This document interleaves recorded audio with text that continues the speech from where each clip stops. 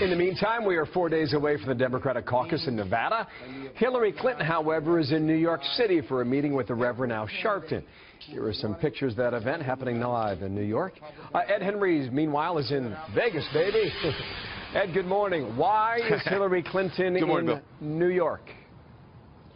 Well, she was here in Nevada last night. As you say, this is the next caucus state. She has a lot of work to do. We'll talk about that in a moment. She flew back to New York because she's meeting with Al Sharpton, other civil rights leaders, NAACP. You see a live picture happening in New York City right now.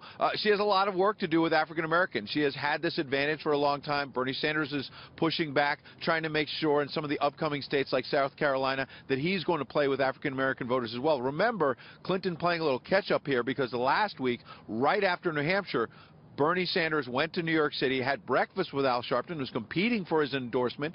Sharpton hasn't said what he's going to do yet, but the bottom line is the African-American vote is going to be critical in these Democratic primaries, and if Bernie Sanders has any hope of winning, he's got some momentum now, but if he's going to win, he's going to have to do better with minorities, Bill.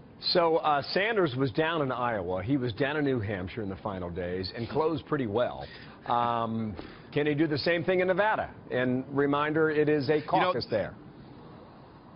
Right, and the caucus situation like Iowa can play to Bernie Sanders' organizational strength, perhaps, and you lay it out perfectly. A month ago, the Clinton camp was touting the fact that they had a 25-point lead here. You can see some of the video we have. This is some of Sanders' folks. He did some organized labor events, some veterans events yesterday. His volunteers going out there trying to hit the ground and do what they did in Iowa, do what they did in New Hampshire. But the bottom line is, you know, John Ralston, who's the best political prognosticator on the ground here in Nevada, nonpartisan, has said that the Clinton camp is in panic mode right now because they were up 25 points a month ago, and right now this is a very tight race. And so Sanders is hoping to shock the world yet again on Saturday. And we'll see if he does. Thank you, Ed Henry, live in Las Vegas. Thank you, Ed. We'll talk to you real soon. 10 minutes past. Martha.